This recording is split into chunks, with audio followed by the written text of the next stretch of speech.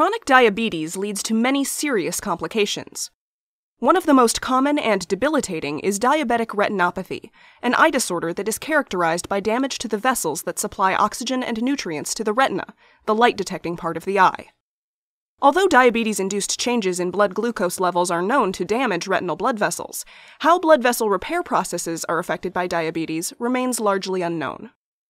This study found that the protein Ataxia telangiectasia mutated, or ATM, is critical for retinal blood vessel repair, and that ATM is improperly regulated in patients with diabetic retinopathy. In bone marrow, hematopoietic stem cells, or HSCs, divide for self-renewal and help in the repair of damaged blood vessels. This means that the HSC population must remain active to keep generating new cells that can be used to repair damaged blood vessels. However, diabetes causes surges in glucose levels that lead to DNA damage in HSCs, resulting in loss of this unique population. In cells, ATM helps correct DNA damage by recruiting DNA repair proteins to sites of DNA damage. The authors of this report hypothesized that during diabetes, ATM is needed for the survival of long-term repopulating HSCs in bone marrow, and that the loss of ATM leads to inflammation in retinal blood vessels and, eventually, the development of diabetic retinopathy. To determine the importance of ATM in bone marrow cells and their role in retinal blood vessel repair, the researchers replaced the bone marrow of normal mice with bone marrow from mice lacking the ATM gene.